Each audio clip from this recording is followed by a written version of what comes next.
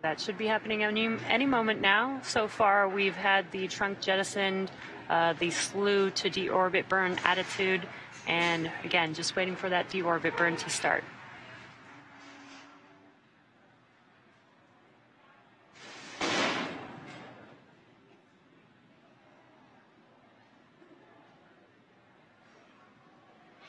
Hearing 10 seconds until the burn begins.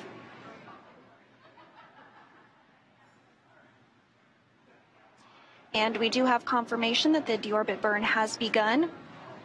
This burn is expected to last about 17 minutes.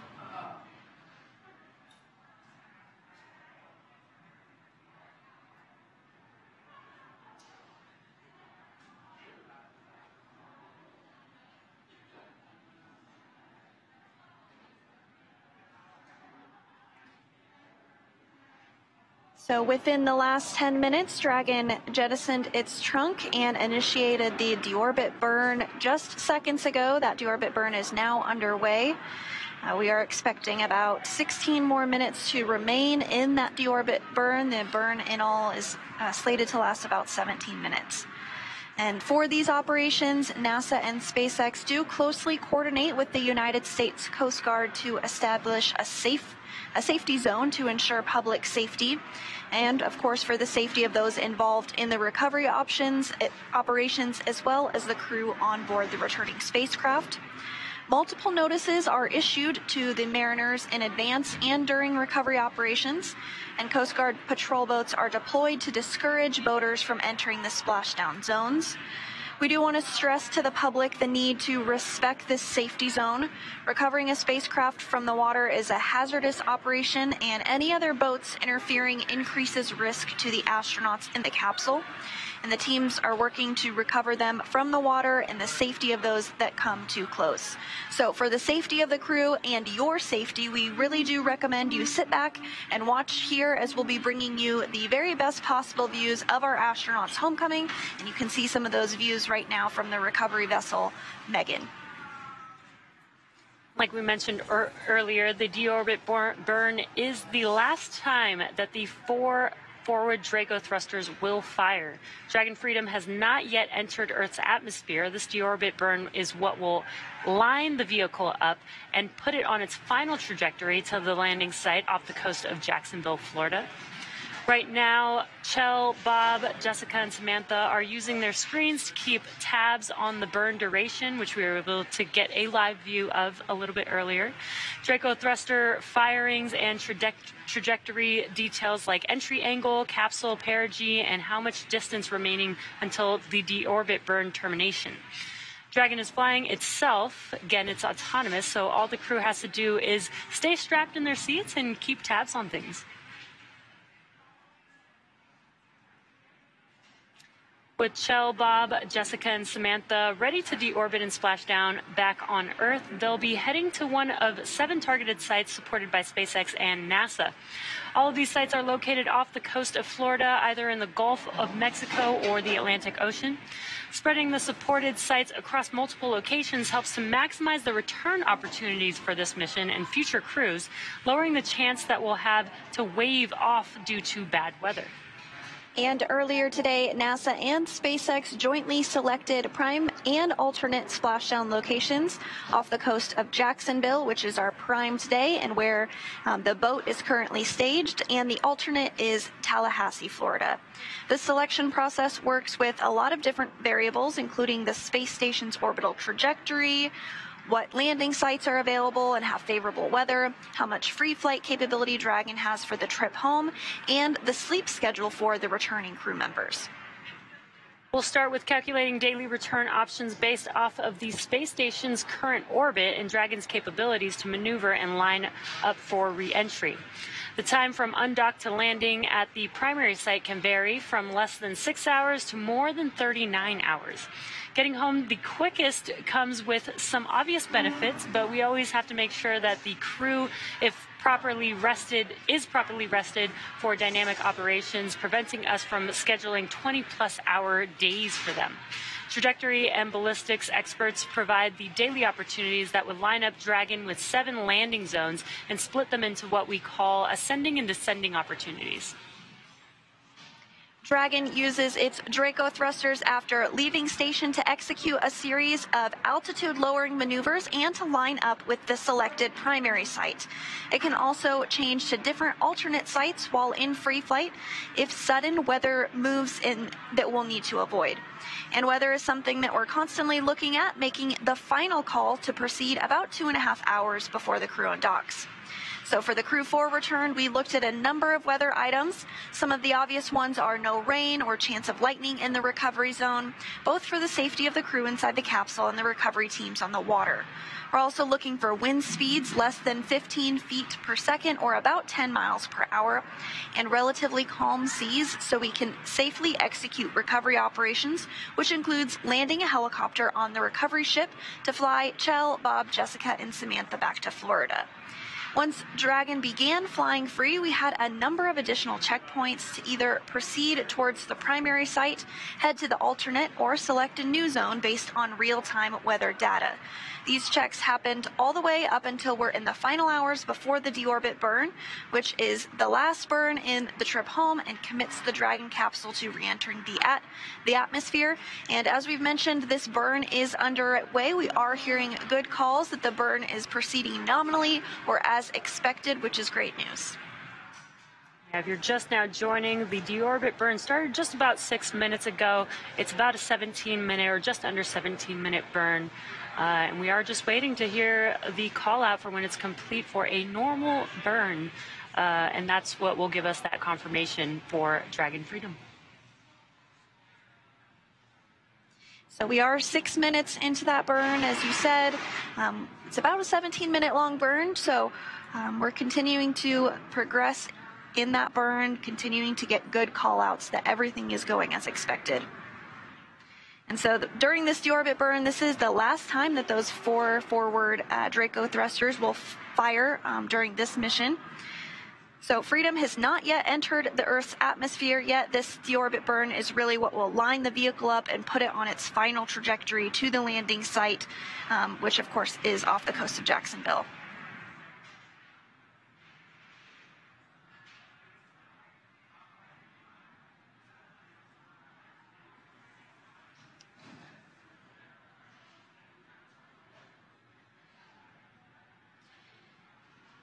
So the crew continues to really head home after spending 170 days in space.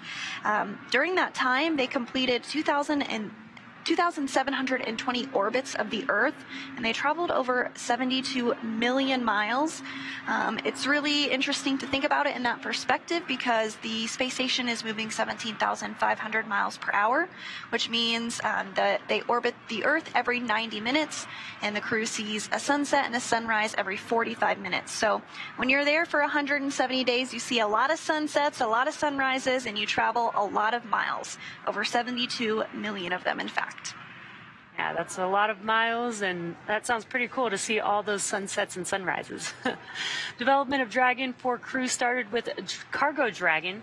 Dragon was designed from the beginning for flying humans to space, so much so that even the first Cargo Dragon had a window on it.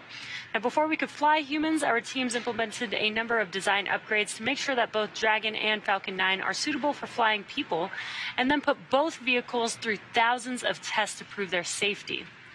Now, Dragon is capable of carrying up to 7 passengers to and from Earth orbit and beyond. It is the only spacecraft currently flying that is capable of returning significant amounts of cargo to Earth and is the first private spacecraft to take humans to the International Space Station.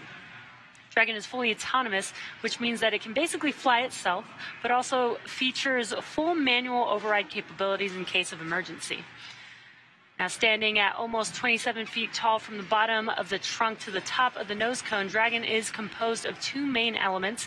That's the capsule, which is designed to hold crew and pressurized cargo, and an unpressurized section known as the trunk. And for today, we have already jettisoned the trunk, which reveals the heat shield on Dragon as it prepares to return back home to Earth.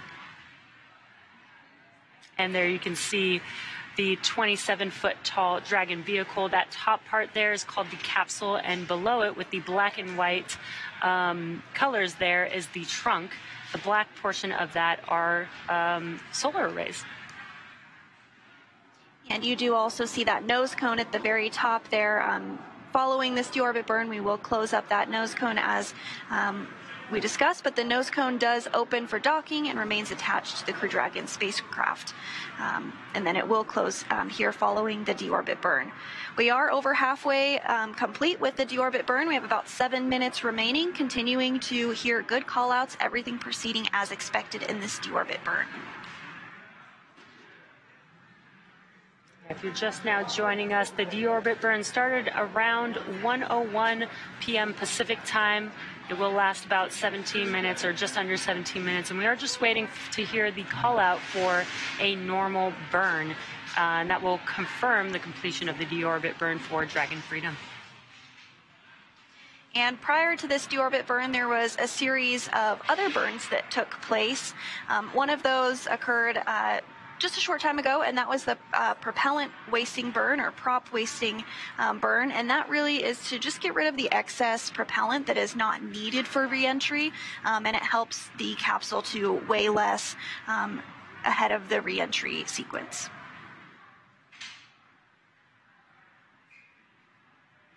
And coming up after the deorbit burn, about 12 to 13 minutes later, we will begin to close the nose cone. Speaking of, Dragon's previous design, we used to jettison the nose cone, but for reusability purposes, we now keep the nose cone attached. So once we finish the final burn, which is the deorbit burn, we no longer need to use those thrusters, those forward bulkhead thrusters, so we can close the nose cone as it makes its way back down to Earth.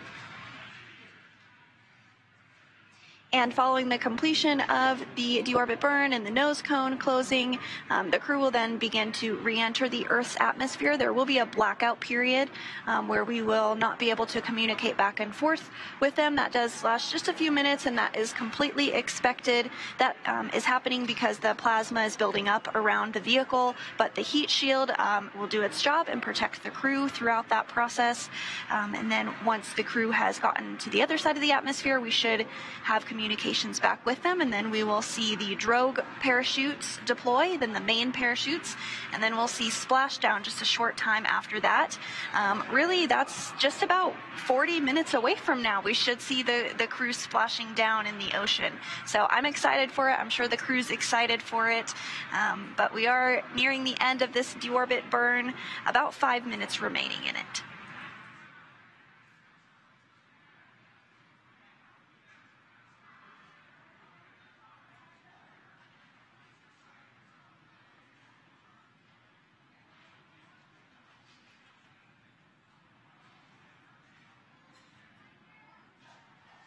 So to talk a little bit about those parachutes that are going to deploy, the drogue parachutes slow the Dragon down from 350 miles per hour.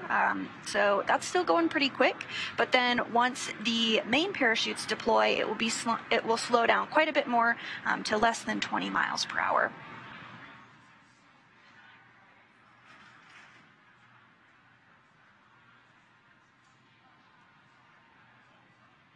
Just about 4 minutes remaining in the deorbit burn.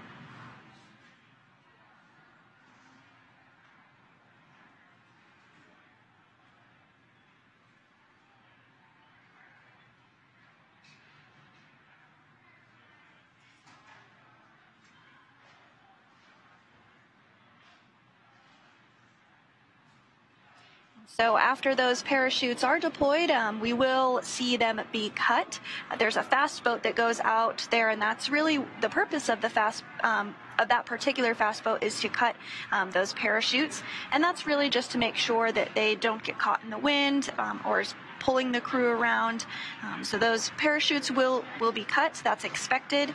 And then after that, a sniff check will be done by one of the recovery folks, and that's just to ensure that there is no vapors or anything that would pose a risk to the recovery personnel or the crew themselves as they egress the capsule.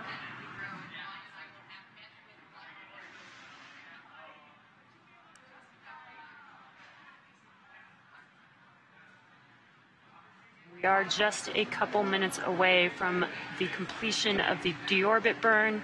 We are just waiting for a call out to confirm that.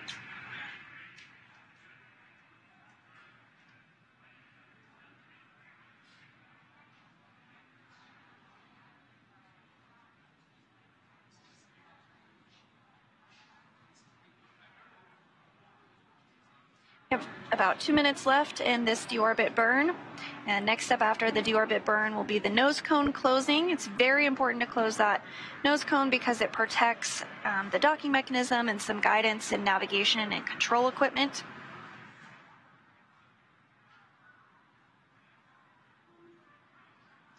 And so at this point, the heat shield is now pointed towards the Earth and is really getting ready to do the heavy lifting of protecting the capsule. And of course, more importantly, the crew inside from the over 3,500 degree Fahrenheit that's going to be exposed to as the Dragon capsule enters the Earth as part of their recovery operations. So that will be coming up here shortly. We have just about a minute remaining in today's deorbit burn.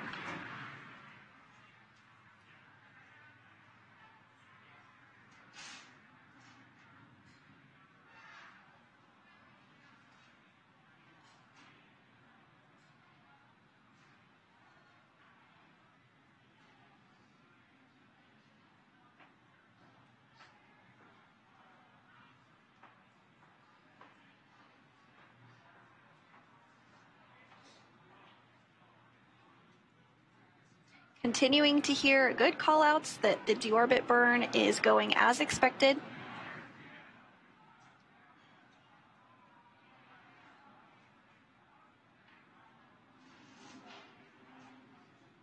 Dragon systems are looking good, and of course the crew is monitoring every step of the way, checking in.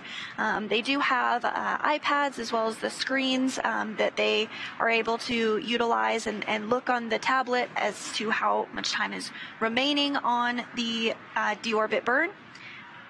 And we did just hear the deorbit burn is complete and nominal.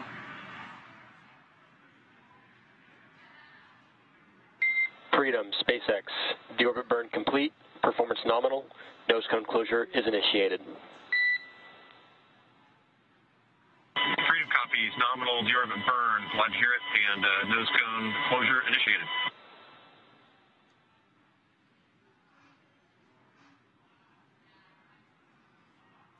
Awesome news, nominal deorbit burn, and also heard the call out that the nose cone procedure is going to begin.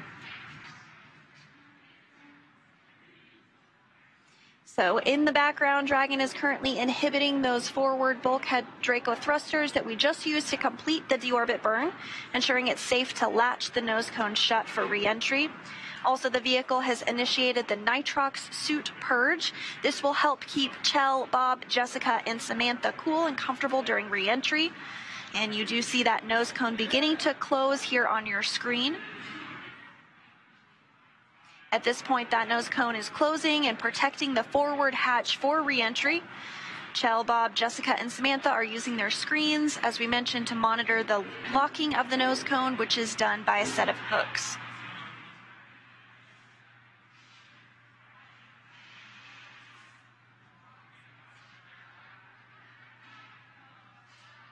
Again, this nose cone sequence is about 12 to 13 minutes long, so we've got about 11 minutes left for that nose cone to officially complete its closure. And good call-outs.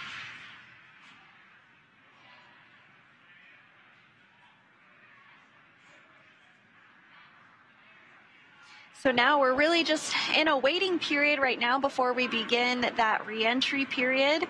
That's coming up in just a few minutes when the crew themselves will re-enter the Earth's atmosphere. And as we discussed earlier, the heat shield will really be protecting the crew during this time period. The temperatures can reach 3,500 degrees Fahrenheit, but the heat shield was created to protect the crew during this dynamic operation. And as they enter through the atmosphere, it's really going to slow them down. Right now, they're going a little more than 17,000 miles per hour, but as they re-enter the Earth's atmosphere, once they come out on the other side, they'll be going much slower, and then the parachutes will just continue to slow them down from 350 miles per hour to a little less than 20 at the time that they splash down. And also during re-entry, there will be a period where, that heat builds up around the capsule. There'll be plasma that builds up around the capsule. So there will be a blackout zone, which is normal, lasts about 6 minutes long. And then once we get through that blackout zone, then we'll confirm confirmation with the crew to make sure that they still can communicate with the ground here in mission control.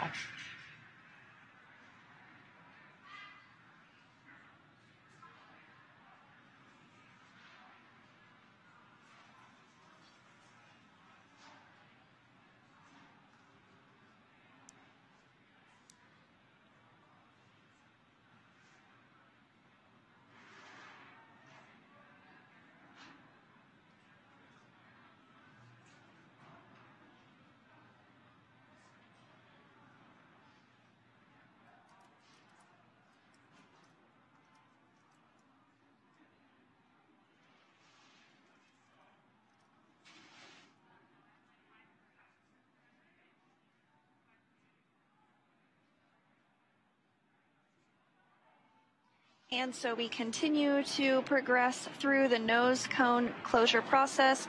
At this time, the hooks are closing. There are 2 sets of 6 hooks, so 12 hooks total that need to close to secure the nose cone and protect that critical equipment.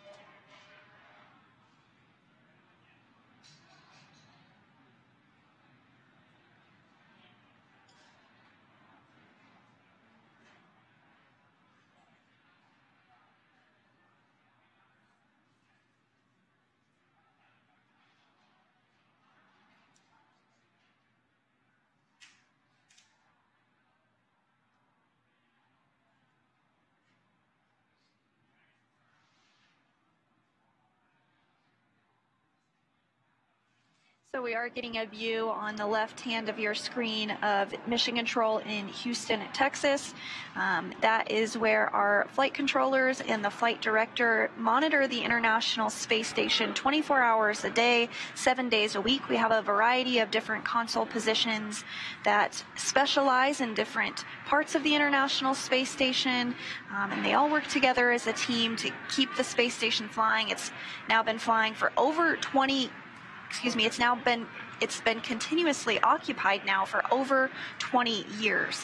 And on board the International Space Station right now are 7 human beings, of course Crew 5 that just arrived last week, as well as 2 Russian cosmonauts and NASA astronaut Frank Rubio, who arrived on a Soyuz vehicle.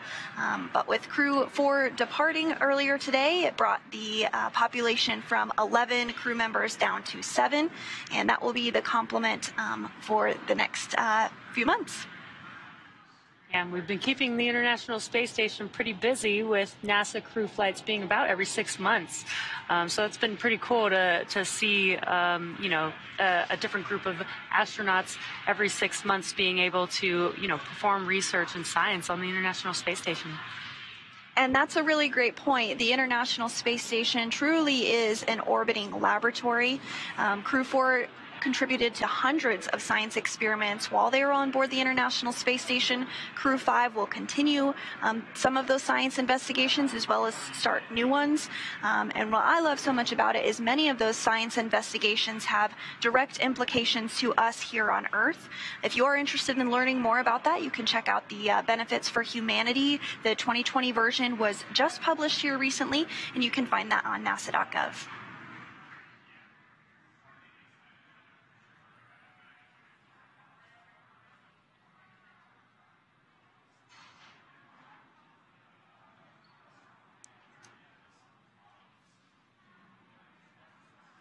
So if you are just tuning in with us, Crew 5 has undocked from the International Space Station, and the deorbit burn has taken place.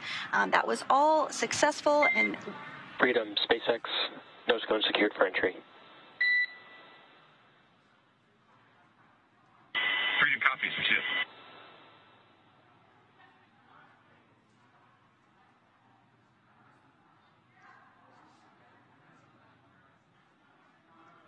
We got some great news. The nose cone sequence is complete, meaning that the nose cone is now officially closed.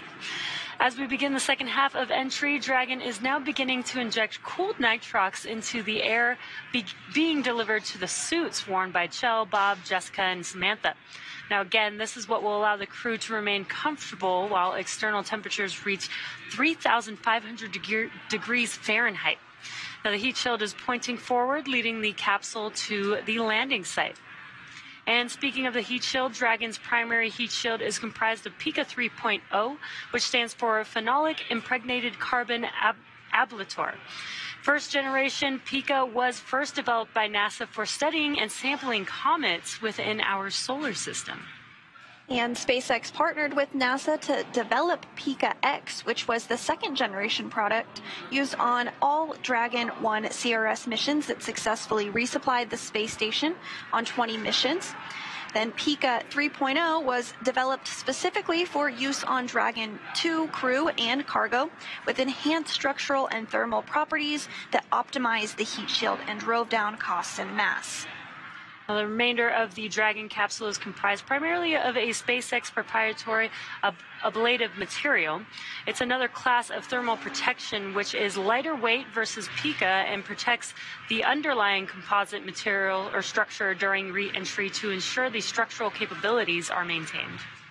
And while Dragon will experience temperatures well over 3,000 degrees Fahrenheit during peak reentry conditions, the characteristics of the TPS, or thermal protection systems, coupled with the ECLIS, environmental cooling and life support system, in the pressurized interior will help ensure that Kjell, Bob, Jessica, and Samantha stay cool and comfortable during all phases of reentry through Splashdown.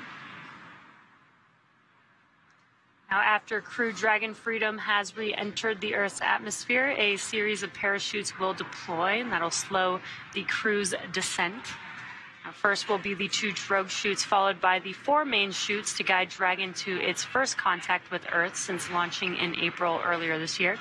Dragon will automatically deploy these parachutes when different pressure and positioning sensors on the capsule detect that they are at the right speed and altitude.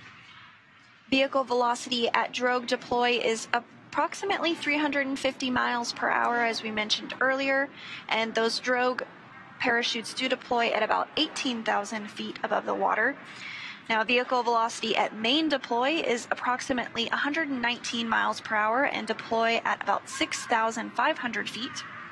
Vehicle velocity at water splashdown is approximately 16 miles per hour, and the highest G load the crew will experience during reentry is approximately 3 to 5 Gs. So next up, we are looking ahead towards the comms blackout that we discussed as the crew re-enters the atmosphere. This is expected and can last a few minutes long, but once the crew is on the other side of the comms blackout and we do regain communications with them, the drogue chutes will deploy. We are tracking the first set of parachutes, the drogue chutes, to deploy around 1:51 p.m. Just a minute later, the main chutes will deploy, and then about 3 minutes after that, the moment we've all been waiting for, we'll see crew for Splashdown off the coast of Jacksonville, Florida. We are still tracking approximately 1:55 p.m. Pacific time today for that splashdown.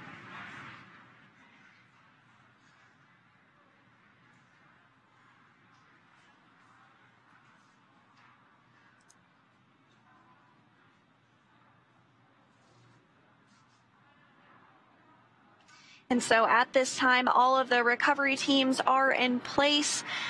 Those fast boats that we were talking about earlier have deployed, and we really are getting ready to bring this crew home.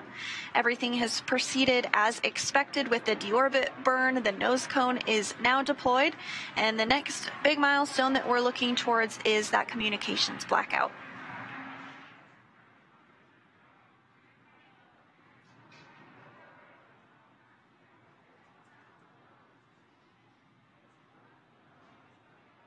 Again, we have an awesome live view inside of the Dragon capsule, seeing our crew. And again, we've mentioned this, that they use the displays to monitor the activities that are happening with Dragon. But Dragon is flying autonomously, so they really just get to sit back and just monitor.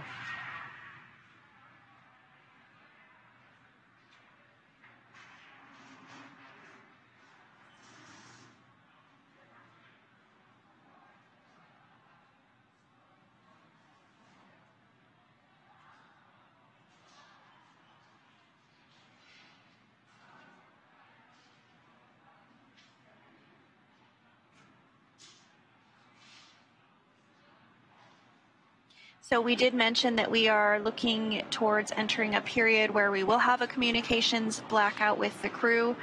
That is because of the plasma that's building up, because we're using the atmosphere itself to help slow us down.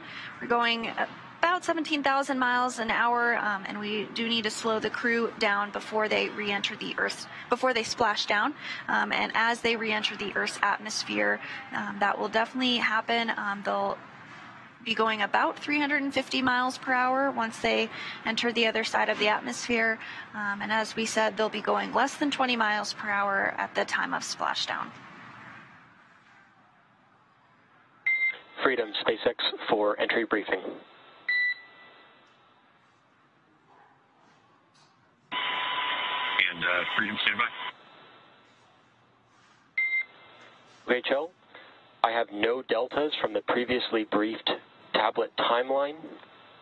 Dragon systems are looking healthy and ready for entry, and we have no updates for splashdown. The recovery team is ready to support, and weather's looking good. How copy? You copy all, Arthur. We're looking forward to splashdown and seeing the recovery forces.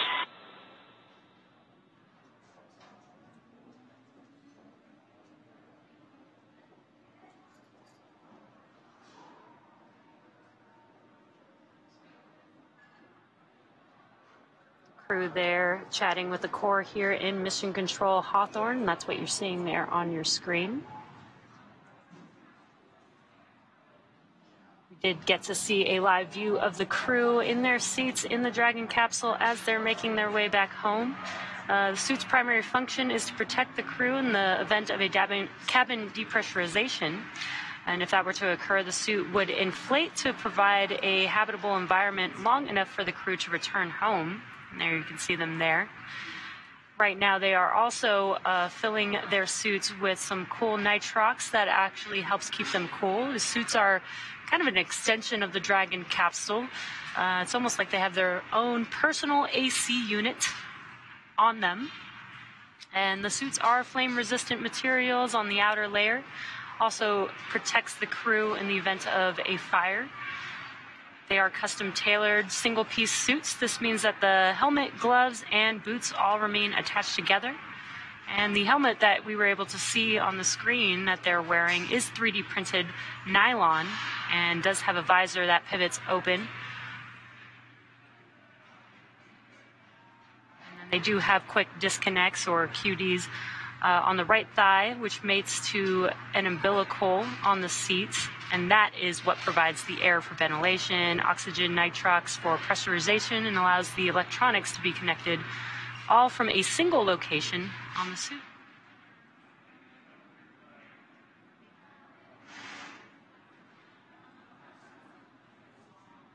Again, if you're just now joining us, we are live watching Crew 4 return home to planet Earth from the International Space Station. We've had the deorbit burn, we've jettisoned the trunk for the vehicle, and the nose cone has closed on Dragon Freedom.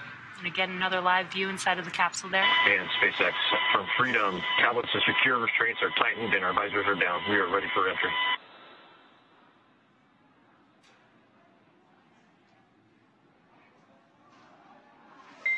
SpaceX copies for tablets, restraints, and visors.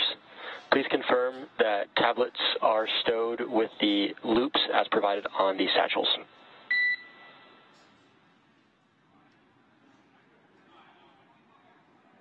Copy, welcome.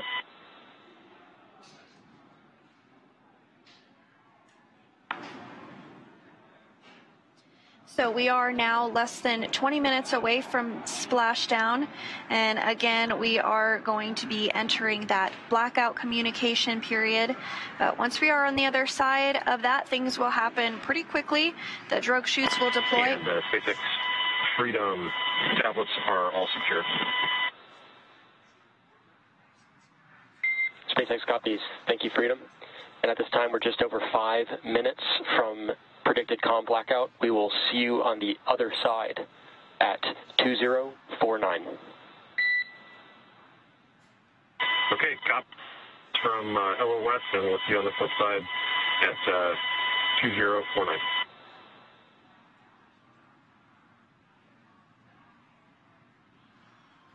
And so you did hear those words from the ground up to Crew 4, namely Kjell Lindgren, just ensuring that the tablets are stowed and secured in the proper positioning ahead of the communications blackout expected now less than 5 minutes from now, and really in anticipation of re-entry and then splashdown.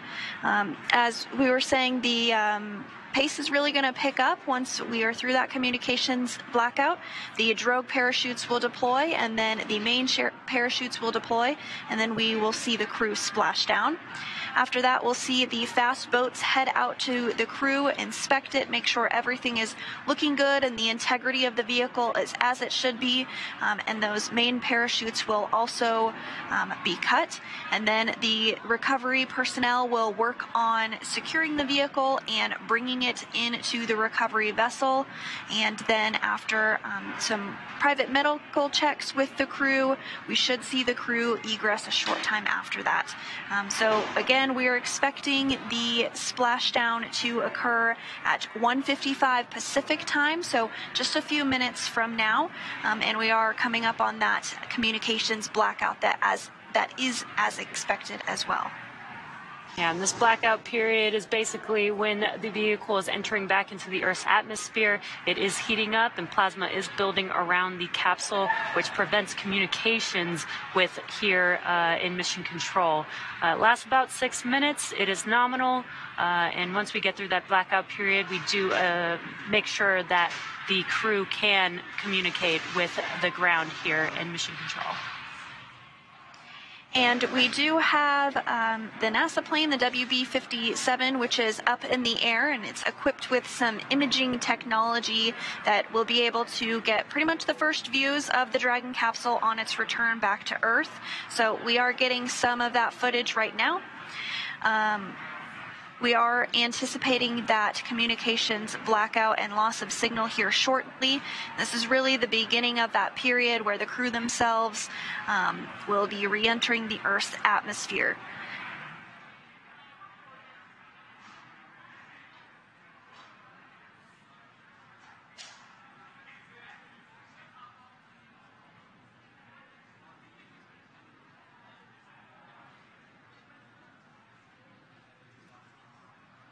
And at this time, the Dragon is working through a slewing maneuver, which means that the Dragon is helping to orient itself in the proper orientation ahead of the re-entry of the Earth's atmosphere.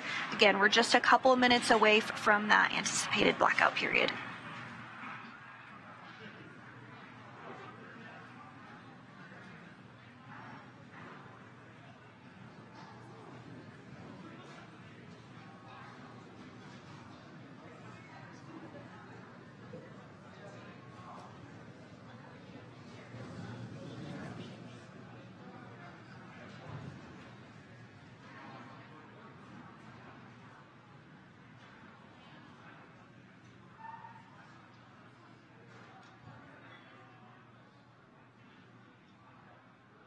We are just about a minute away from that communications blackout period. Again, it should last only about 6 minutes long.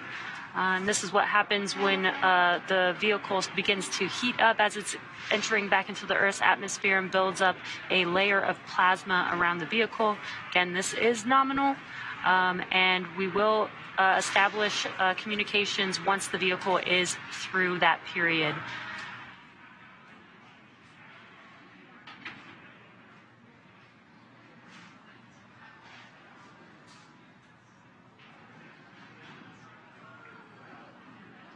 So we are hearing that the Dragon is beginning to hit the Earth's atmosphere here, really at the upper limits of the atmosphere.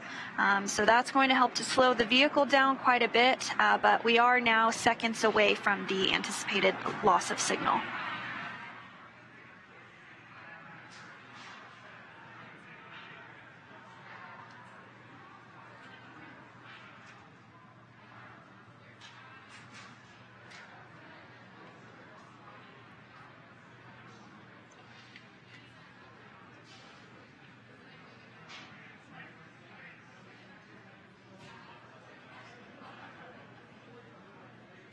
Standing by for confirmation that we are in the communications blackout.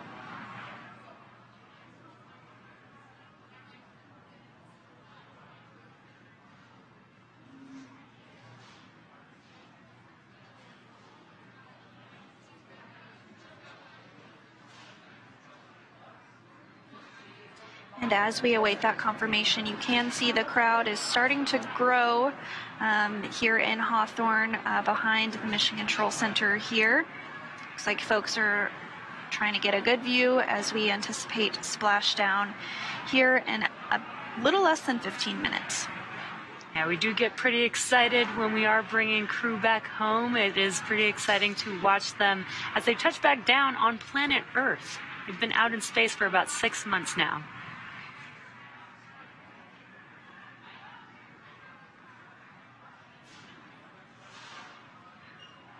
Again, we are currently in the comms blackout period. This is nominal, lasts about 6 minutes.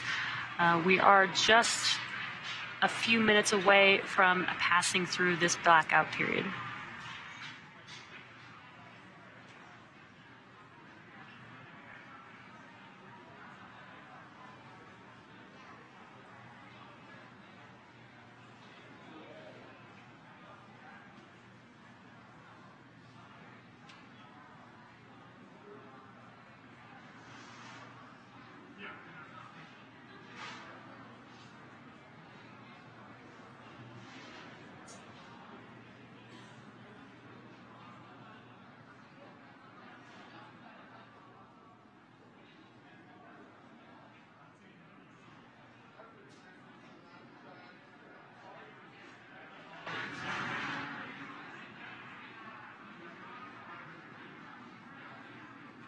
Now, at this point, we are entering a communications blackout period, which lasts approximately 6 minutes due to plasma formation around the spacecraft. Now, during this time, no vehicle telemetry is received by Mission Control or the recovery team, and no external commanding of the vehicle or voice communication is possible. Now, as a reminder, Dragon is designed to fly itself, so during re-entry, the vehicle will be slowing down from orbital velocity, which is approximately 17,500 miles per hour. Now, the top temperature Dragon will experience upon re-entry is about 3,500 degrees Fahrenheit. And again, the blackout period is expected to last about 6, maybe up to 7 minutes long. And we are just about 4 minutes remaining in this anticipated communications blackout period. And during this re-entry phase, the crew is going to be experiencing a deceleration, and the team here on the ground is going to continue to monitor that, make sure that everything is proceeding as expected. But once we're on the other side of this communications blackout, that's when we'll begin to see the parachutes deploy, beginning with the drogue parachutes and then following with the main parachutes, and then we'll see splashdown and then the recovery process to get the crew onto the recovery vessel, and then out of the capsule will begin. And we did mention the high temperatures that the vehicle is seeing during this blackout period. So there is nitrox flowing through the suits that the astronauts are in, and that helps keep them cool while the vehicle is getting very hot on the outside.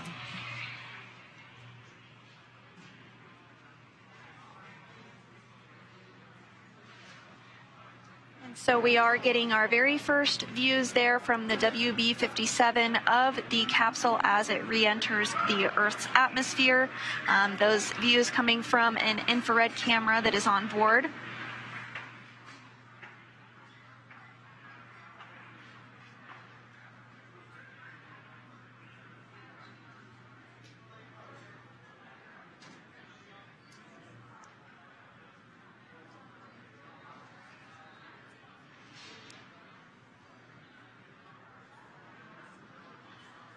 So the team will continue to track Dragon as it re-enters the Earth's atmosphere. We now have about 3 minutes remaining in the blackout period, but again, the WB-57 that is deployed is getting those views of Dragon already.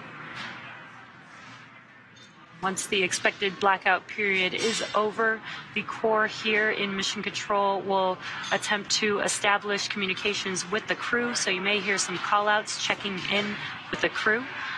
They will make that call out until the crew does respond, which will confirm acquisition of signal.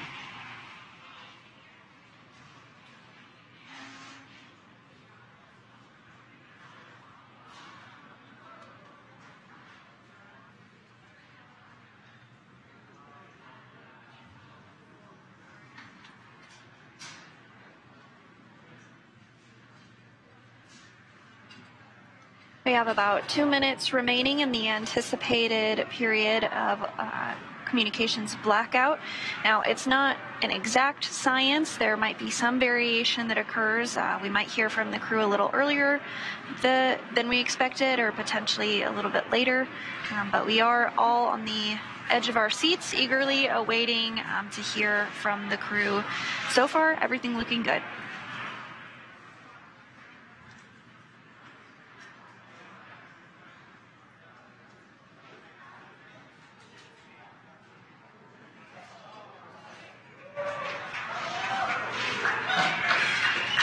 Dragon, SpaceX comm check.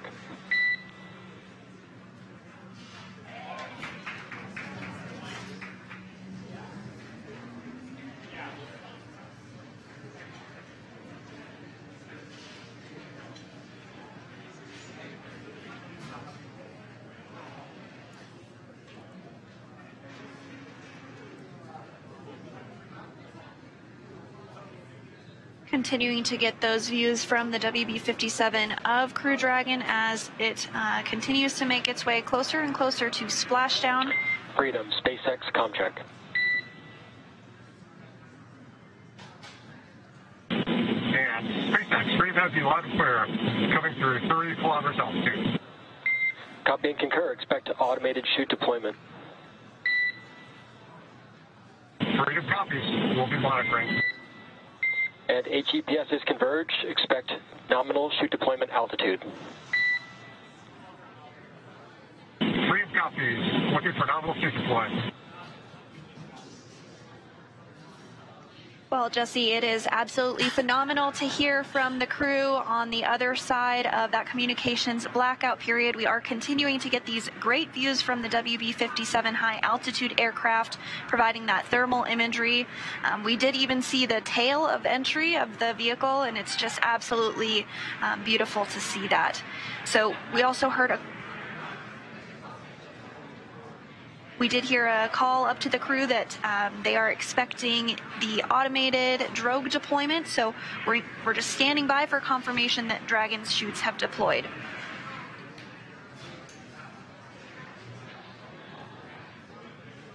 Again, there will be a set. Freedom, SpaceX, brace for drogue window.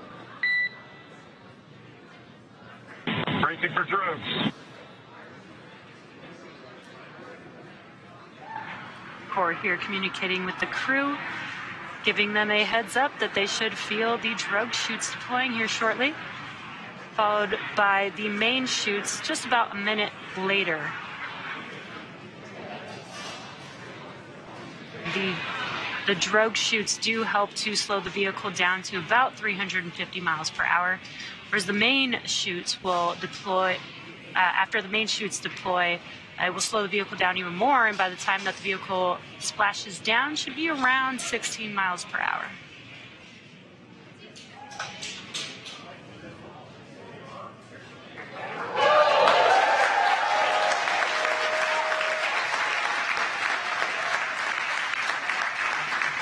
And there's those drogue chutes, and you can hear the crowd here very excited to see them deploy.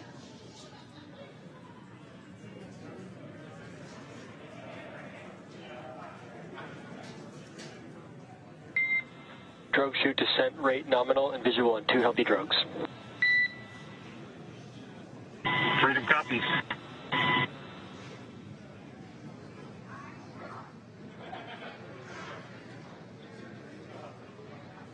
Very cool view of Dragon with the 2 drogue chutes. We are just anticipating the main chutes to deploy here shortly.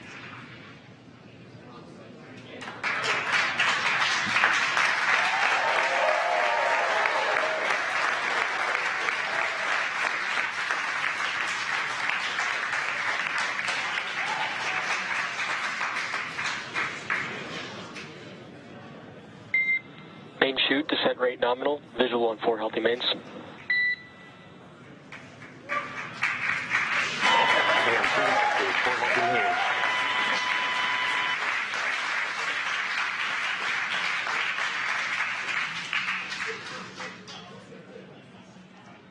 And great news, as you can see there, the main chutes have deployed, slowing the Dragon vehicle down significantly, down to approximately 119 miles per hour. Freedom is 1,000 meters. Copy 1,000.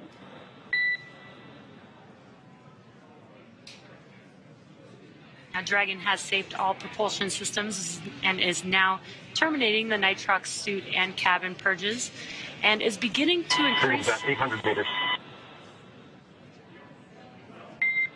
Copy 800. Dragon is beginning to increase pressure in preparation for landing.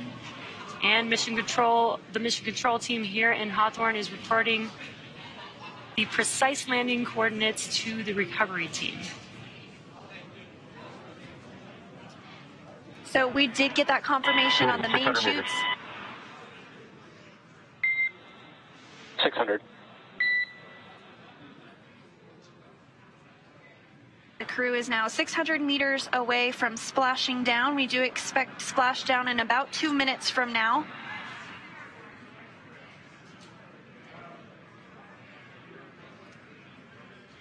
Landing in water is simpler, therefore more reliable, and it provides more margin against unlikely parachute. Freedom 400 meters. Copy 4. Provides more margin against unlikely parachute issues. We had to learn how to make Dragon waterproof, but once you do, it is a rinse, review, and reuse type of process. And we are just about a minute away from splashdown of the Dragon vehicle back onto planet Earth, and hearing good callouts of the altitude of Dragon. Freedom's at 200 meters. We're bracing for splashdown. Copy, brace for splashdown. And again, that descent rate is as expected here. Pretty soon we should be able to see the view of the ocean come into view as Crew Dragon Freedom with 4 astronauts on board prepares to splash down after spending 170 days in space after launching on April 27th.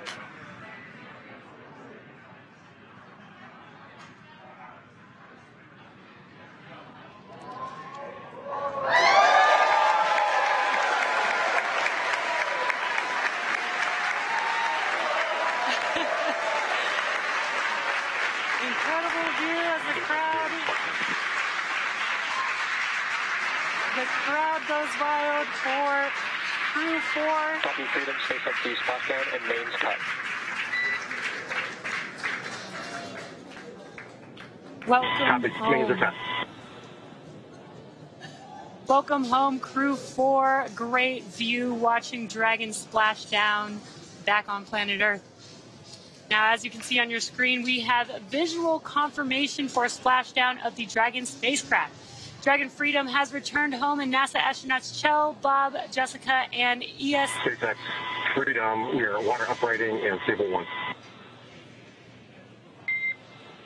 Copy Freedom.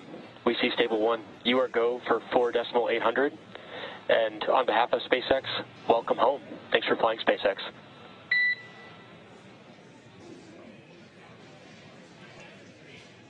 And SpaceX from Freedom, thank you for an incredible ride up to orbit and an incredible ride home. Glad to be back.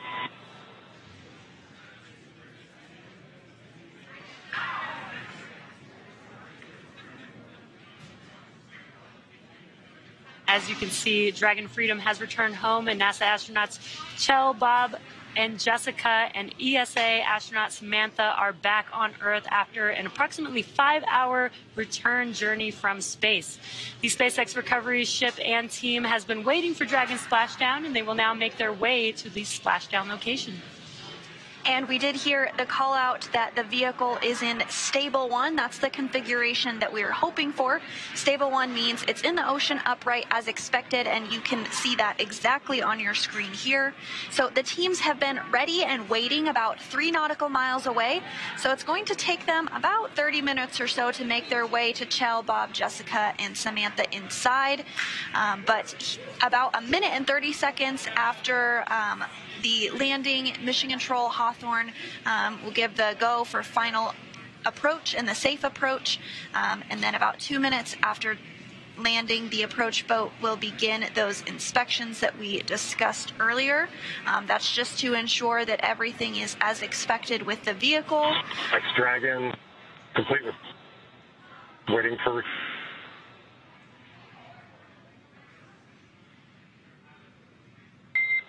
SpaceX copies. Dragon for awareness. Comm is a little bit choppy, but we copy that you are complete with 4.800 and awaiting recovery personnel. I will provide an update on recovery forces in a couple minutes. How copy?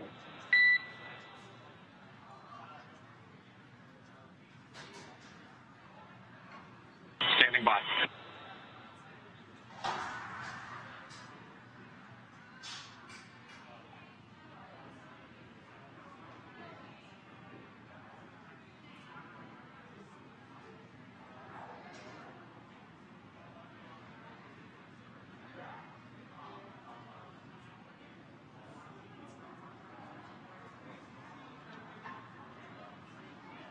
And Mission Control here in Hawthorne did give the go for that approach and recovery.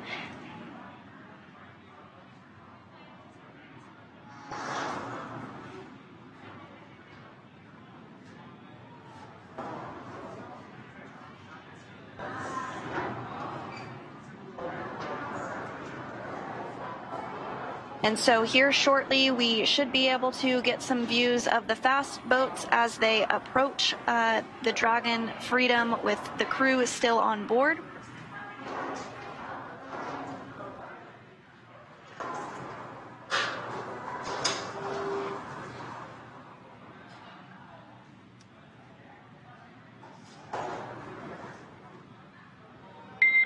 Freedom, SpaceX is go for recovery personnel to approach. Expect personnel alongside within the next couple minutes. Okay, copy. Good to see you in some friendly faces.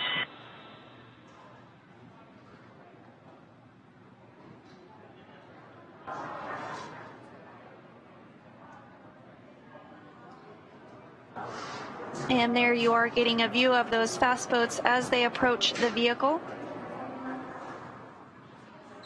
They will essentially be doing some safety checks, making sure that all the ordinances and hypergalls are not present or in the area immediately around the vehicle. And they'll also perform an inspection of the capsule itself to make sure that integrity-wise it is looking good.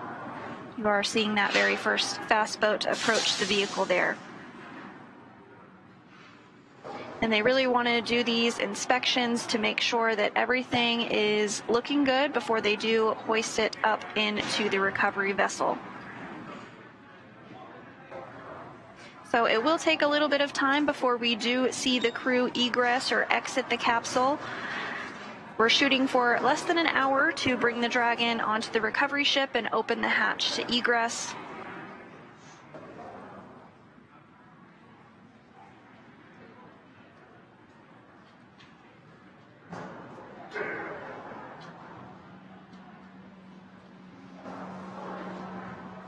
Once these checkouts are complete, you'll see a member of the recovery team actually climb on board the capsule. Freedom SpaceX for camera configuration.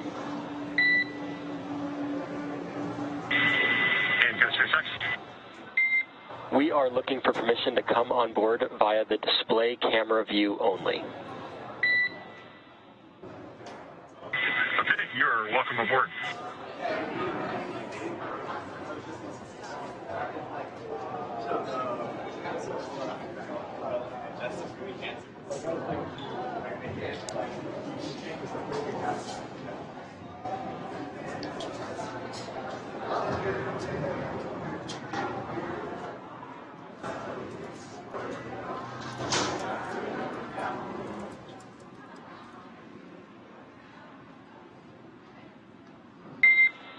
And Freedom, we are back on board with the display cam. Recovery personnel are all alongside. Okay, copy all. Thank you.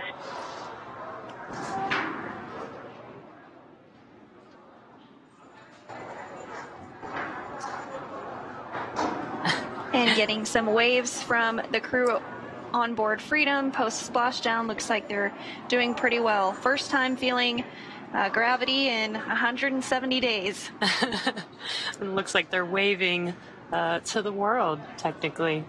The crew will remain in their seats all the way until they are brought on board the recovery vessel.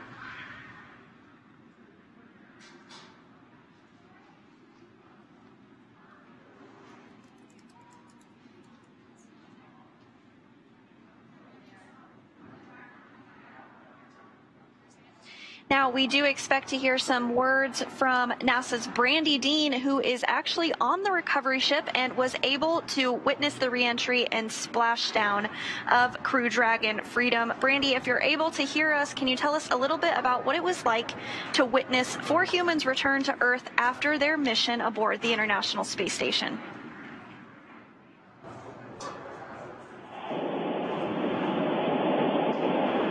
Hey Sandra, it is a gorgeous day for a Splashdown. I hope they're a little rougher than they've been in the past, but it's still it's a gorgeous, it's a beautiful day. Watching the capsule down, the parachutes were just throwing the sun behind them. It was gorgeous. And so we are now underway and making our way towards the team here on the boat was so excited. There were cheers. We heard the double fun room as it answered and got to see the drone shoot and then something that's its way down. So it's been a really great day so far. We're looking forward to seeing the crew here on board the ship. That's wonderful to hear, Brandy. Can you tell us a little bit about what the crew is doing and is done to prepare for this moment from your perspective as you've been on the recovery vessel?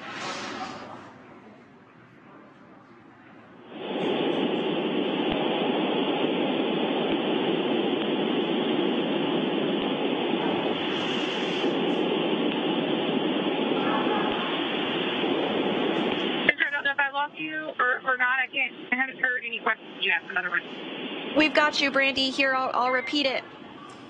Freedom SpaceX, hypergol sweeps, and unfired ordnance checks nominal. The rigging is in progress. Approximately 5 minutes until capsule lift. Stand by for PMC with SpaceX flight surgeon. Okay, Freedom copies all. Hypergol checks are passed, and we're about 25 minutes out. We're standing by from PMC.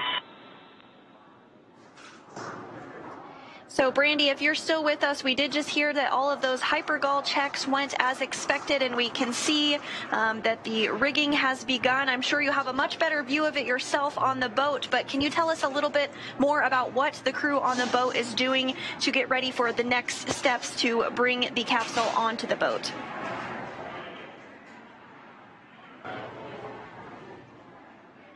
And it sounds like we may have lost Brandy. They are out at sea, so communications can be a bit spotty. We might be able to join back with her a bit later, but you are seeing right now someone on the capsule. They are doing what is called rigging.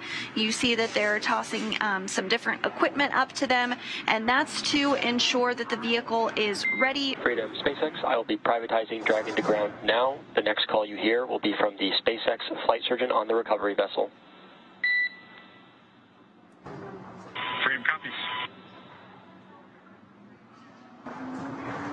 And so those call outs about a private medical conference, just to ensure that the crew is all feeling healthy, and if there's anything that they may need medically wise once they do get on the boat. That is, of course, privatized for medical and personal reasons, but we are continuing to get really great views here of the rigging process. As I was saying, this individual is working to secure Dragon and enable it to be lifted onto the recovery vessel here in just a short time from now.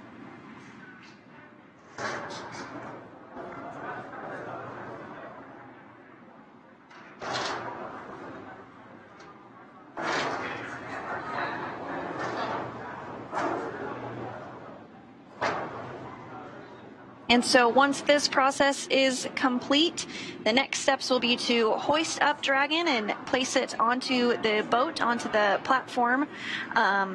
And then that platform itself will be moved so that the crew can egress a short time after that.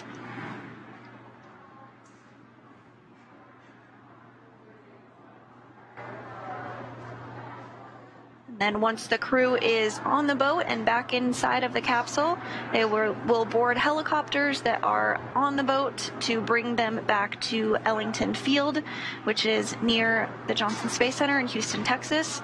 And then they will bring European Space Agency astronaut Samantha Cristoforetti back to Europe.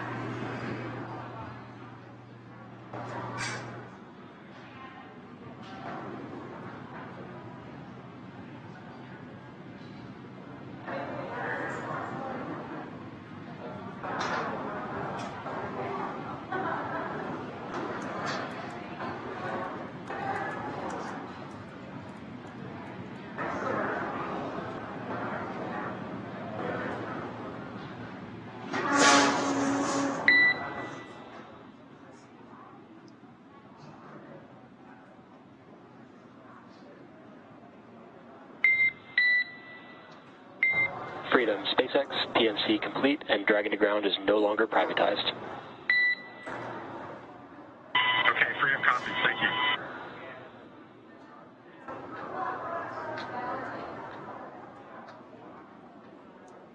And it sounds like we do have Brandy back with us. So Brandy, if you can hear us, can you tell us a little bit about what the crew on the vessel is doing to prepare for the capsule to be placed onto the boat? We did see the rigging that was taking place, but I'm sure you have a much better view from your perspective.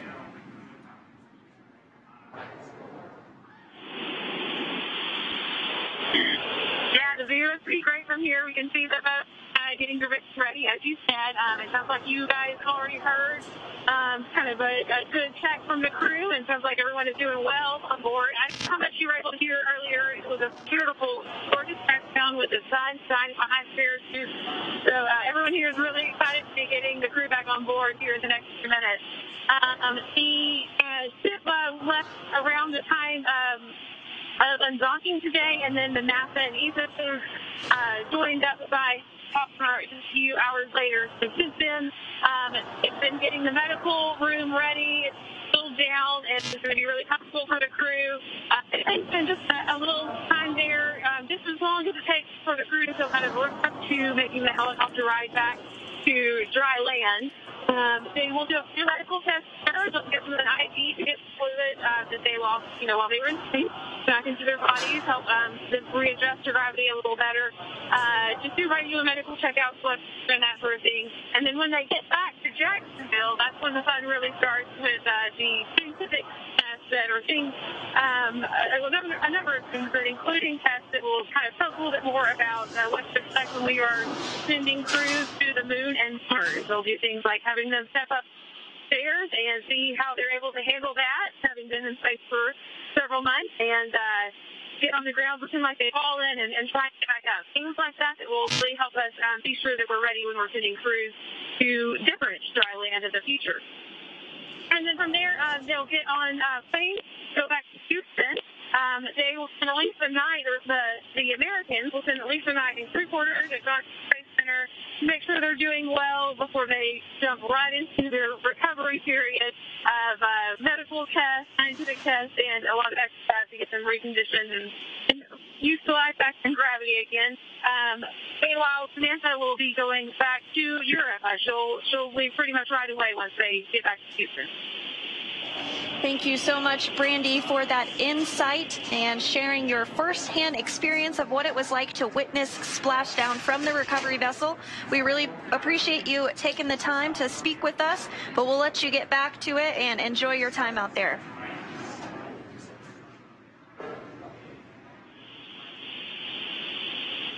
Thanks, guys.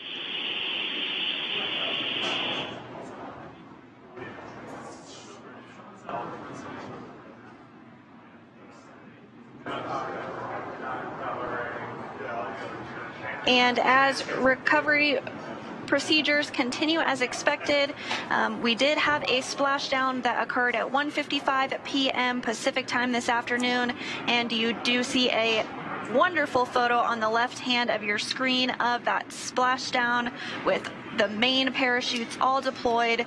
Really the moment that Crew Dragon Freedom touched Earth again for the first time in 170 days.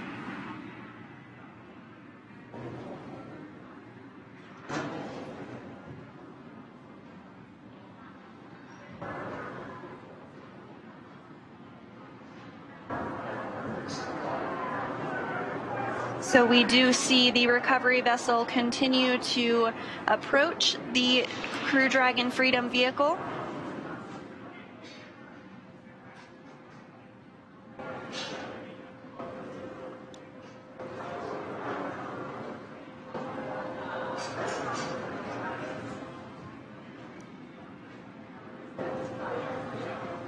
You are seeing on your screen a live view inside of the Dragon capsule with our crew patiently waiting in their seats. They will remain harnessed into their seats until the hatch is actually opened on the Dragon vehicle.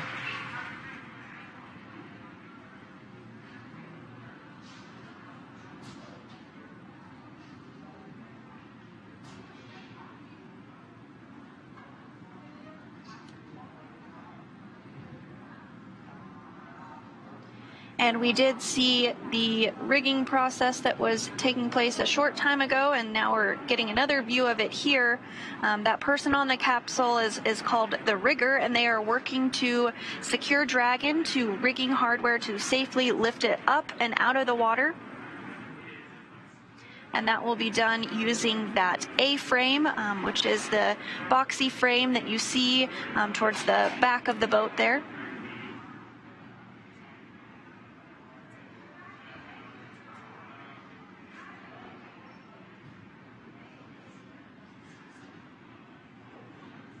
We are getting some pretty great views with this being in the daytime.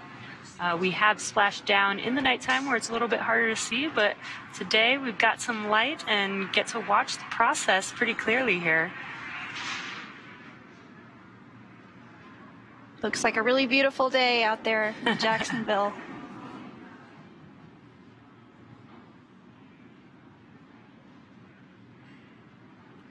Now, I am hoping that we will have the chance to see the rigger jump off of the vehicle. That's always one of my favorite parts.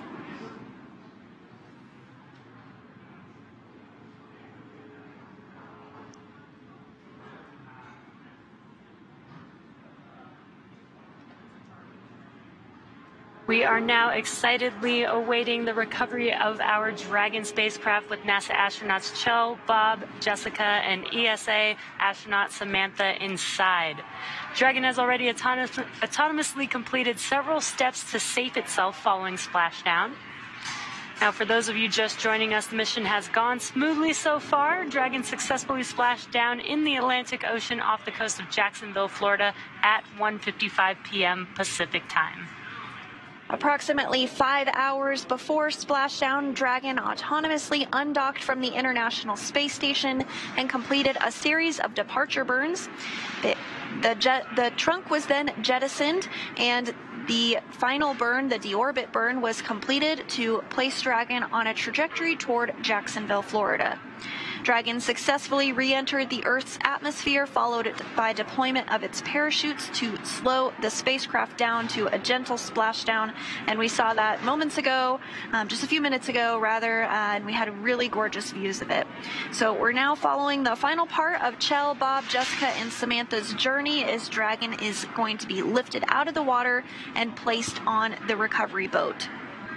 Upon detection of landing, Dragon autonomously releases the main chutes to prevent wind from pulling the spacecraft. Dragon then automatically safes any pyrotechnics still present on the vehicle and may automatically perform additional minor system reconfigurations. The astronauts remain seated and in their seats and in their suits as well at this point, but the onboard air conditioning keeps temperatures in check inside of the spacecraft, and the communication systems on board remain powered so that the crew can continue to communicate. And we did see that motion of the A-frame as it was getting ready to lift the capsule up and out of the water.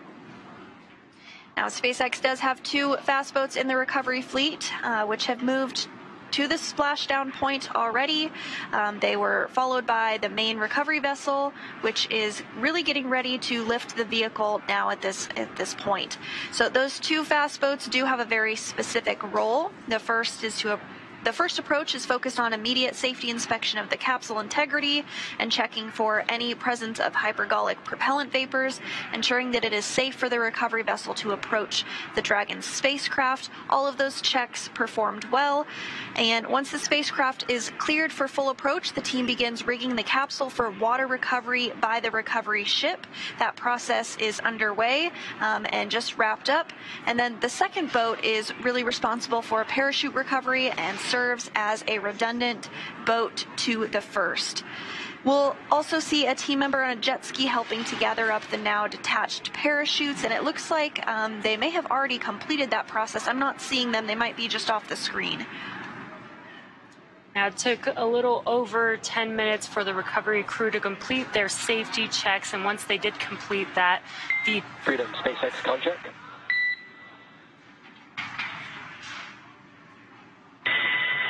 SpaceX, Freedom has you loud and clear. Rigging is complete. Please brace for capsule lift. Copy that. Bracing for capsule lift.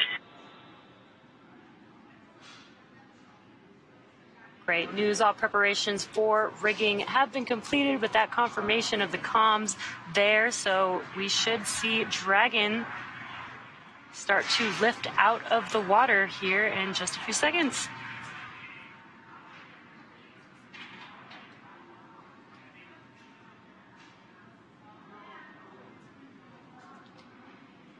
And the recovery teams are now preparing to lower the vessel's hydraulic lift mechanism into the water to bring the spacecraft into the on-deck translation system known as the deck. Dragon will remain known as the nest, and Dragon will remain in this nest during the crew extraction and then for the journey back into port. So here momentarily we will see the capsule being lifted and set on the nest. It will then be centered and oriented and then translated into the hangar underneath the helipad aboard the ship so that we can open up the hatch. And once open, a SpaceX medical doctor will be the first one to check in on Kjell, Bob, Jessica, and Samantha and see if they are ready for egress or getting out. And you see that motion underway now as Dragon is lifted into the nest.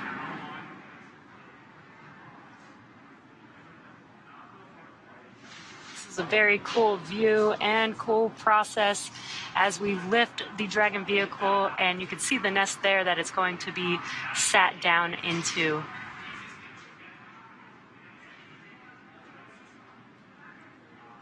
while Dragon's top hatch is used to connect to the space station, the astronauts will egress from the Dragon's side hatch, pending capsule orientation in the water. Now, before opening the hatch, the spacecraft's cabin pressure must be equalized with the outside environment.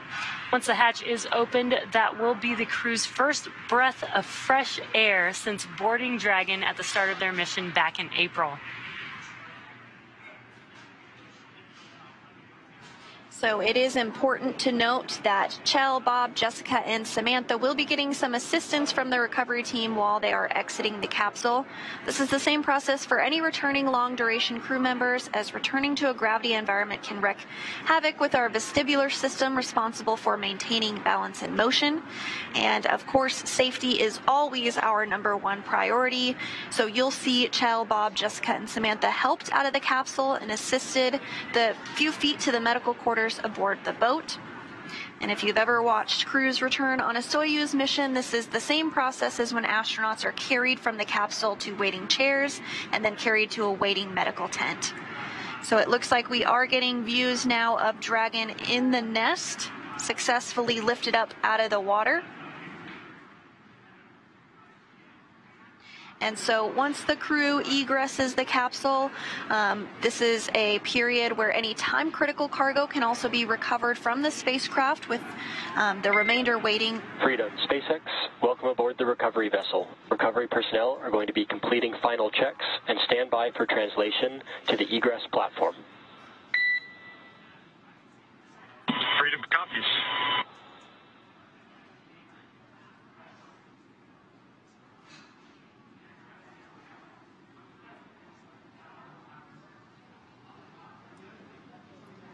Great news there as Dragon sits in the nest there, and you did hear some comms. What they're going to do is, once they de-rig this, they will slide the Dragon vehicle to a platform where the astronauts can easily exit that side hatch there.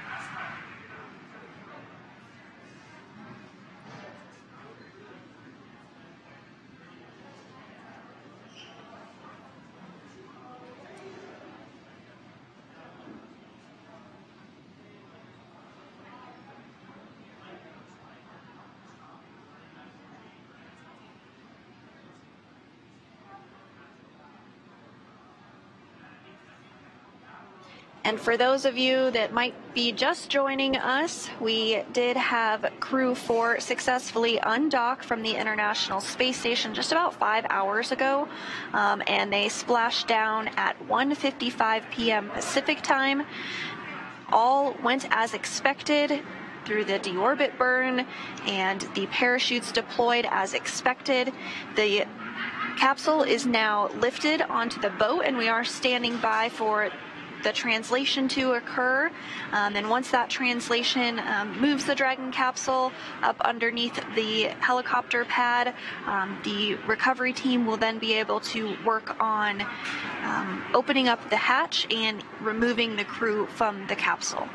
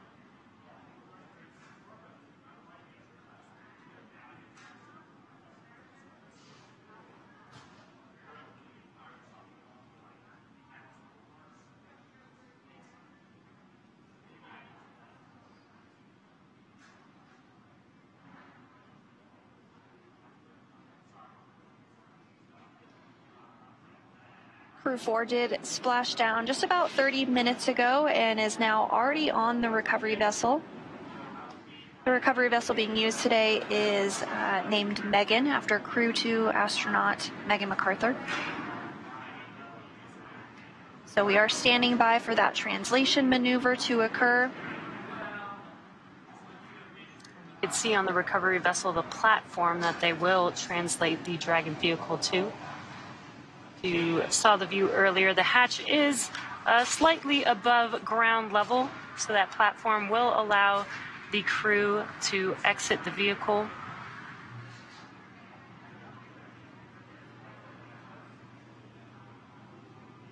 Again, if you are just now joining us, the Crew 4 crew is now back on planet Earth. They are still inside of their seats and suits inside of that Dragon capsule that you see there on your screen.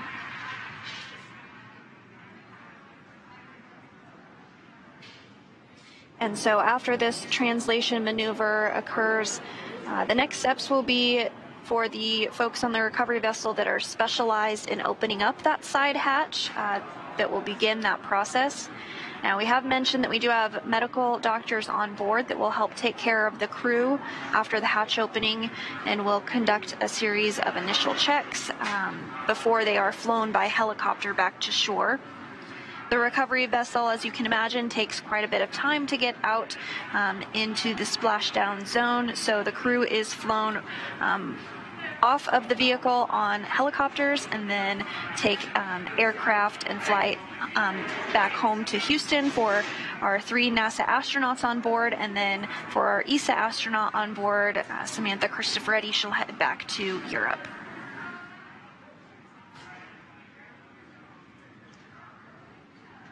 And the crew has been out in space on the International Space Station for about 6 months.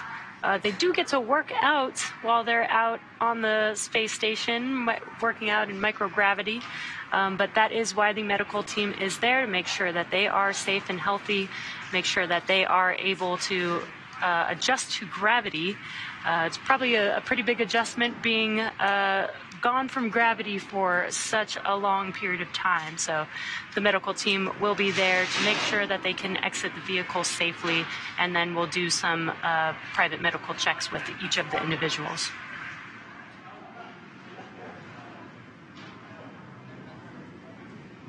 And I'm loving these views here of the recovery vessel.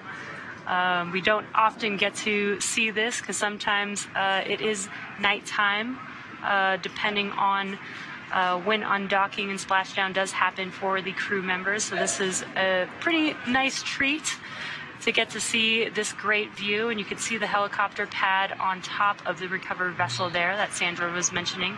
There will be a helicopter that comes and lands there shortly once the crew is or has egressed the Dragon vehicle and is ready to fly back to land, and then take another flight on a plane to Houston, with Samantha taking a flight back to Europe.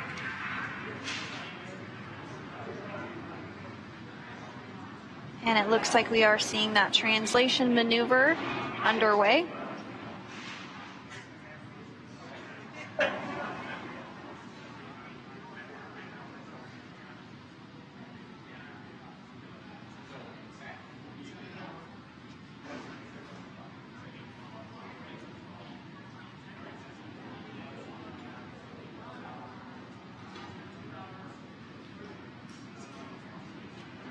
And coming up next, once this translation maneuver is complete, the crew on board will begin to open up that side hatch.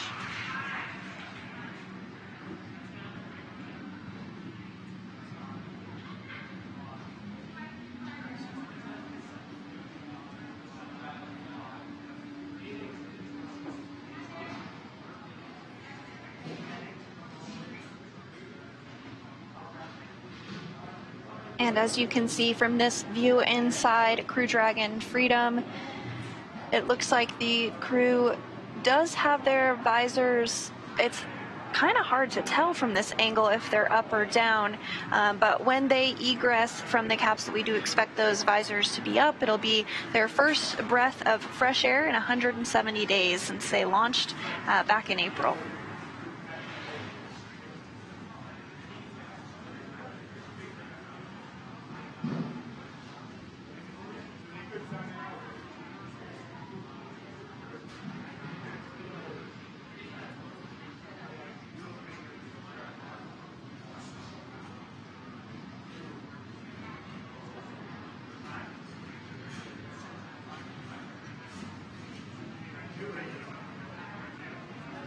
And we were seeing some views of the personnel on the recovery vessel who are specialized in opening up that hatch begin to get everything ready to begin that process.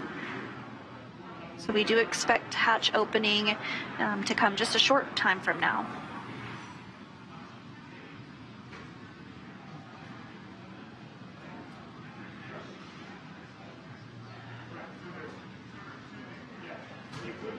And once that hatch is open, we'll see the footrests actually be removed before the crew egresses, and that's really just to help make egressing a little bit easier.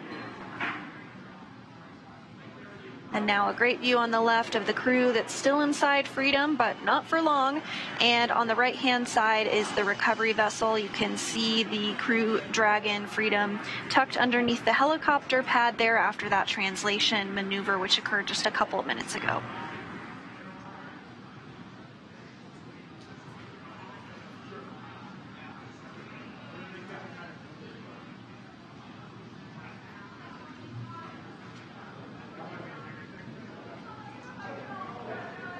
Also, prior to hatch opening, the pressure inside of the cabin must be equalized with the outside environment, so that is also happening at this moment.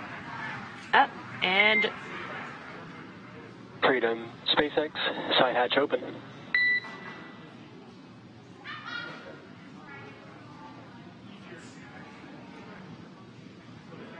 And the side hatch is open. These recovery personnel are the first people the crew has seen on Earth since their launch day. And that those folks they saw on that day were the closeout crew who closed the hatch back in April. I believe that is the flight surgeon there briefing the crew, welcoming the crew, as well as briefing them for the next steps in the operation.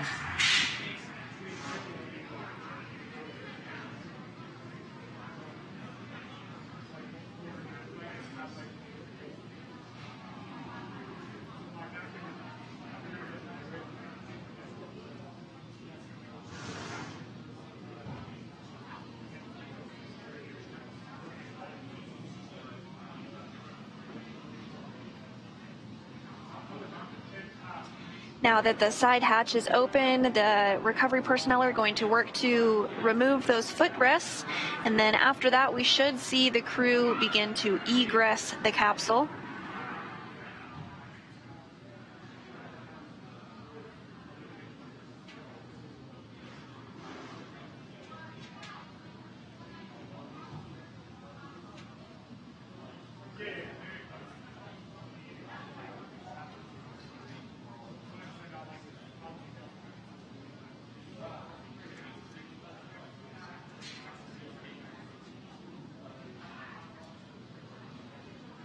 There, I believe they are removing those footrests. It looks like they grabbed all 4 of them.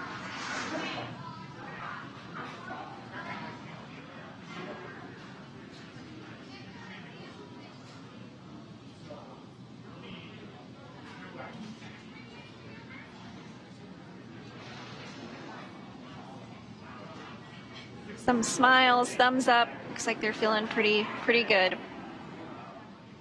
So we are standing by for the egress of Crew 4. They will exit the capsule one at a time.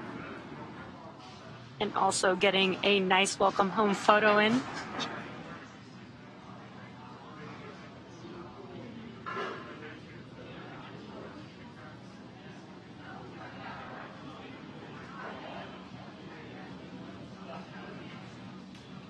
And as the crew exits, you might be able to see a stretcher in the view. That is perfectly normal and expected. It's part of the nominal procedure. As we mentioned, the crew will be taken to medical facilities.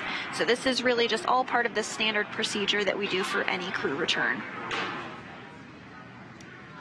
Yes, again, they have been out in space in microgravity for about 6 months. So they may need some assistance adjusting back to gravity here back on Earth.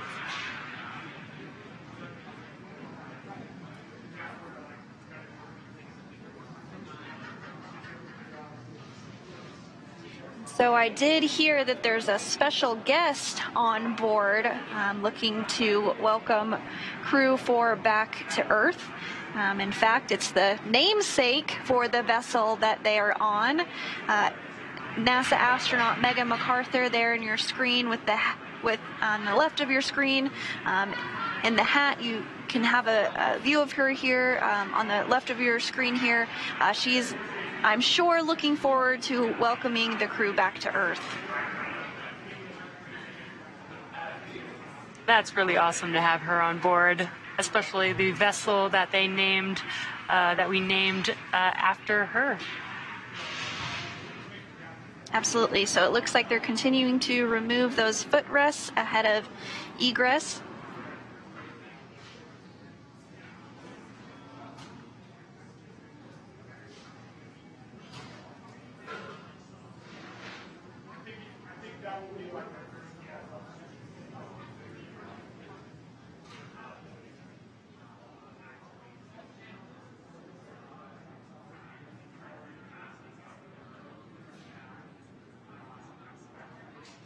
You can see there is a crew member there helping to remove the harness, the umbilicals, and make sure that the crew is ready to get out of their seat and exit or egress the Dragon vehicle.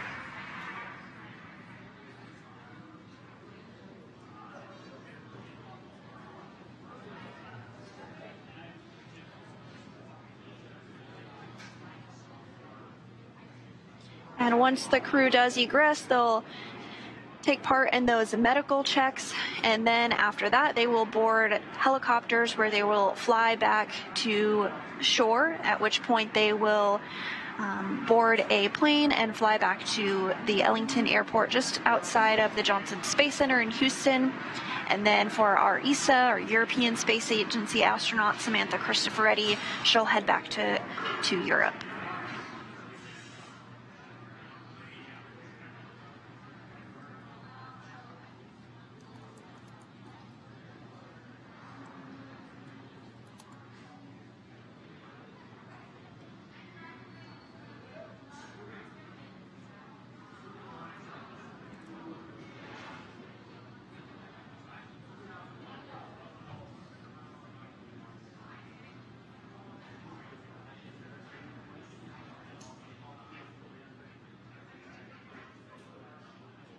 And so from this view over the shoulder of the crew, kind of looking behind the crew, from left to right, we can't see her right now, but on the farthest left is European Space Agency astronaut Samantha Cristoforetti. And then in the view on the left of your screen is the commander of Crew Dragon Freedom, NASA astronaut Kjell Lindgren. To his right, which we can see on our screen, is NASA astronaut Bob Hines. And then to his right, again, we can't see her just yet, but we will in a moment here once they egress, is NASA astronaut Jessica Watkins. Now, this was the first flight for Bob Hines and Jessica Watkins. Both Samantha and Kjell had flown previously.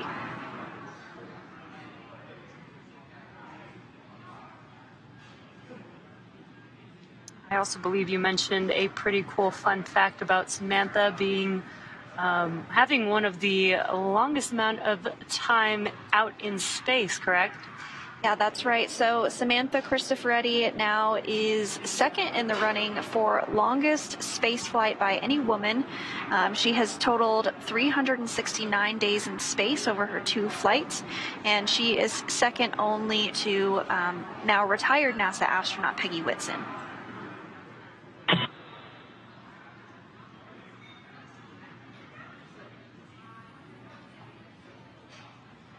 Looks like the first to exit their seat is pilot Bob Hines.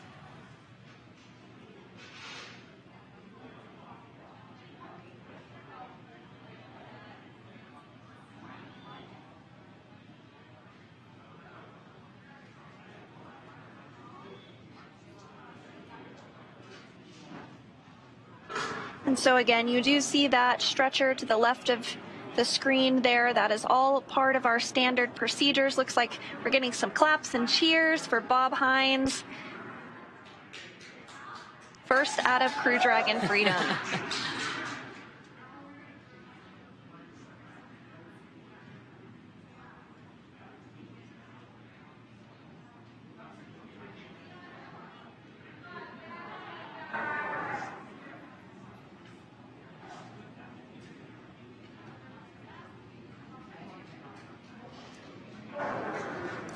And a high five to Megan MacArthur.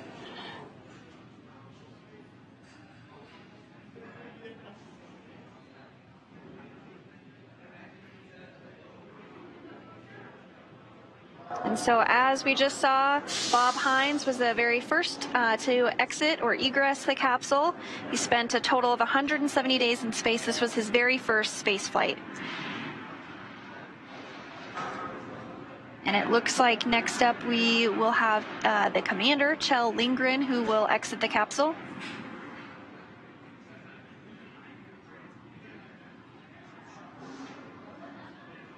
This is his second space flight. He's logged a total of 311 days in space.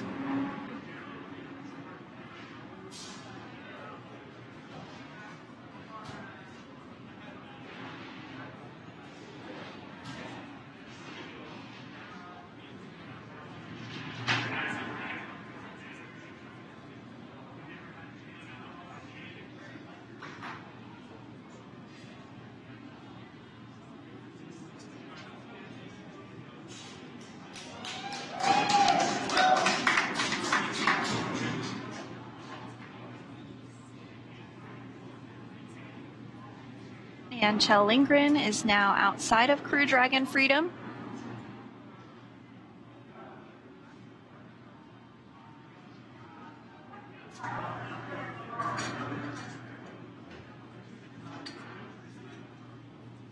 Some great smiles and waves there.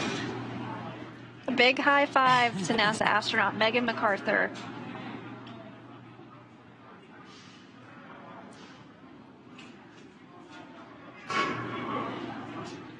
Recovery personnel now working to get Jessica Watkins ready to egress.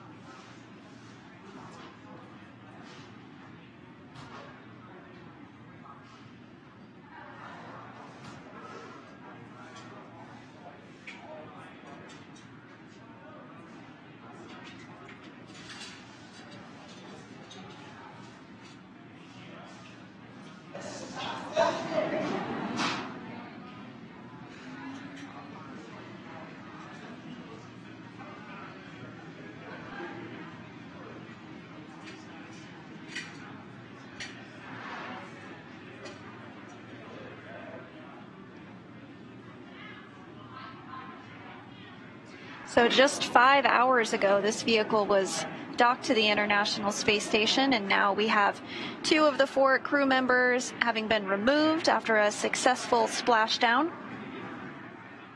We are standing by for another first-time flyer, Jessica Watkins, as she is egressed from the capsule.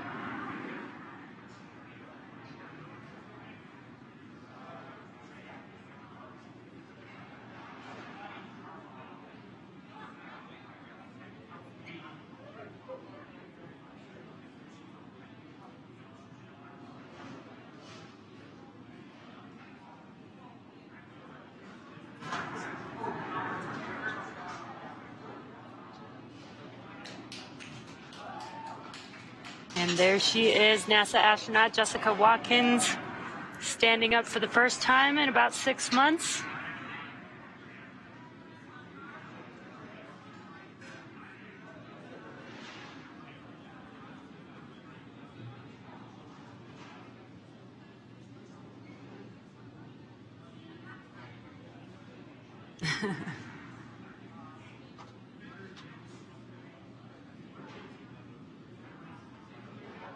And the final crew member that will be removed is European Space Agency astronaut Samantha Cristoforetti. who after this mission has logged 369 days in space over her 2 flights, which again, that does make her the second on the all-time list for most days in space by a woman. And that is second to NASA's Peggy Whitson, who logged 665 days in space over her 3 space flights.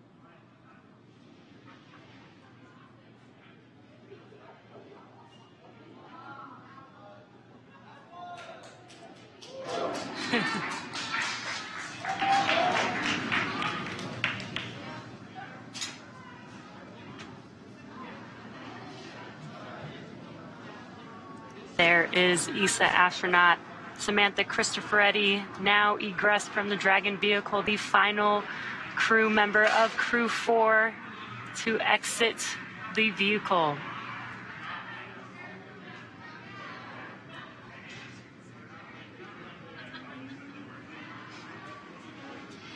Well, now that Kjell Lindgren, Bob Hines, Jessica Watkins, and Samantha Cristoforetti are safely back home on Earth and getting checked out by the NASA medical team, we're going to wrap up our live coverage of the return. This all kicked off on April 27th from historic launch pad 39A at the Kennedy Space Center in Florida. After a successful liftoff and separation from Falcon 9, Kjell, Bob, Jessica, and Samantha made a 16-hour flight on board Dragon to the International Space Station. Since arriving at the space station, they spent nearly 6 months as members of Expedition 67 and 68, executing science experiments, spacewalks, and repairs while aboard the orbiting laboratory. And their journey home began earlier today, October 14th, when they closed the hatch to Dragon and undocked from the International Space Station at 9:05 a.m. Pacific time. After 4 successful departure burns and a phasing burn to line up their orbit, Kjell, Bob, Jessica, and Samantha rested for a few hours before waking up to prepare for re-entry this morning. We jettisoned Dragon's trunk and performed our final on-orbit maneuver, the deorbit burn, at 1:01 p.m. GMT or Pacific time to send Dragon on the path home. The spacecraft re-entered the Earth's atmosphere and slowed its descent with successful deployments of 2 drogue parachutes and 4 mains, with the final splashdown occurring off the coast of Florida at 1:55 p.m. Pacific time. Now, following that successful splashdown, we saw SpaceX recovery experts move in and prepare Dragon Freedom for its lift onto the recovery vessel.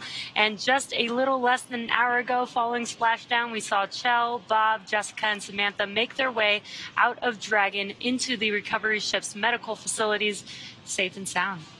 And next up, they'll catch a helicopter flight back to shore, where they'll transfer to aircraft that will take them home. Kjell, Bob, and Jessica and Samantha will take a NASA plane for the short flight back to Houston, and Samantha will board a plane back to Europe after that. They'll be reunited with their families to bring an end to this successful mission. It's been an honor and a privilege to share their journey with all of you as we continue this new era in human spaceflight. Now, return today marks the end of the direct handover we just executed after successfully launching the Crew 5 mission to the space station just a little over a week ago. It has been an incredible honor and joy to share this mission with the public. All the teams from SpaceX and NASA continue to work hard to keep America leading the world in human spaceflight. Continue to follow SpaceX and NASA online and on social media for updates for the very latest on crew and cargo flights to and from the International Space Station. And we'll continue to share the progress of Kjell, Bob, Jessica, and Samantha on social media as they travel back home. Now, we also do have a post-Splashdown media telecon coming up at approximately 3:30 p.m. Pacific time, 6:30 p.m. Eastern, where leadership from NASA, ESA, and SpaceX will share a final update as we conclude this successful mission. So we'll say thanks one more time for tuning in and cheering on Kjell, Bob, Jessica, and Samantha as they made their return back to planet Earth. From all of us at NASA and SpaceX and ESA, welcome home, Crew 4. So long.